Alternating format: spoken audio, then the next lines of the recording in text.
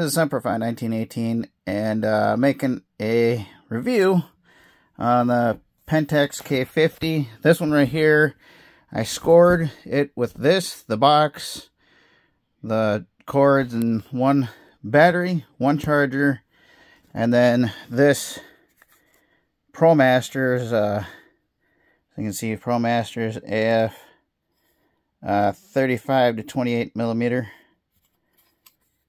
So, anyways, so this is what came with it.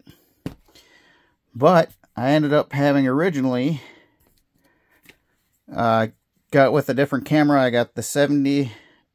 This is the F series. I love the F series. I know a lot of people think they're ugly or whatever, but I love them. So anyways, this one came free. And this one right here, the 3570, came with my other camera, the SF10 that I got.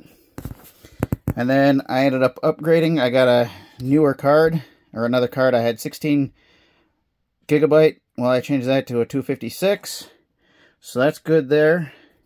I also got the 2x on another, yeah, this is a 2x auto, 2x on another camera that I got. But then I got the 50, which I ended up getting this one. And another lens, which that other lens doesn't work, but I love the 50. The 50's got a good, it's the 1.7, not the 1.4, but still, it's a really nice one. I ended up paying a little bit more for it because I got the two lenses plus the camera in a bag for $100, which kind of sucks that I spent more than what I wanted for it, but it is what it is. It's harder to find these the way they are. Then I ended up also with another group of stuff that I got. I got the 2880 for in my bag, as well as this one is the 100 to 300. So I have this one as well. Now you're probably gonna say, well, that's a lot for in your kit. Well, yeah, it is a lot in my bag. But like I said, I picked up one more card. I picked up 2 more batteries and a charger. And then what else did I get?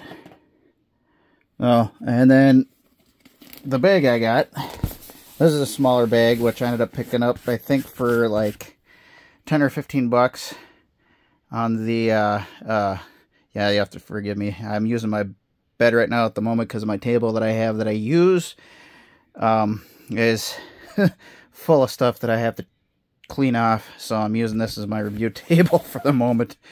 So, forgive me on that. But anyways, so the bag here, so I like it because it's got room in here for all the stuff. And then another pocket here for other stuff as well. So, there's that. Now, with the Pentax K-50, I was watching one of the videos, and so the 30 and the 50, you have a bunch of stuff in there. They said that this one had issues with the black and dark photos. But when I first got it, I checked it out, and yeah, sure, it made some dark photos. But then I had to check in to see how and why, and lo and behold, I just had to change some settings out and fix some stuff on it. Granted, this one's white. I would have preferred a black one, but that's okay. So, anyways, so I love it. I like it. It's got the flash up on top, but I also got another flash for it.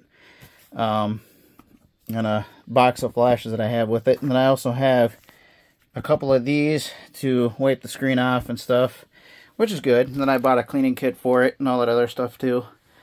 Yeah, I've taken probably a couple hundred photos now, and I've gotten it tuned in pretty good so I can do pretty well. What else? So yeah, it's pretty good. And then when you get the focus in right, once you're able to do that, it's fantastic. That's all I gotta say is I like the bokeh, and I love on how sharp the images are. So you don't have to have a brand new one, but you know, and then that's the other thing too, is when I got it, I didn't know how many photos there are. You can go online and it'll tell you to throw up preferably a JPEG or one that has less than 10 megabytes, or not megabytes of for the file for the picture. So I ended up finally finding one site that was only able to tell me the picture count, or the shutter count, not the make of the year and all that stuff, which there are other sites for that though. But the nice thing with this is it only has like 1200 for the shutter count, which I was astounded. I was like, wait a minute, 1200? That's it? So, yeah, not bad. Not bad for being an older camera, because I think this one, this series, the K-50, was made from 2013 to 2016, if I'm not mistaken. I would have preferred the K1 or the K3, but I can't beat it with the stick. Like with this one, I got it for $100. So yeah, I know I spent more on some of the other stuff, but that's okay. So all in all, I still am underneath $300, I think, with everything.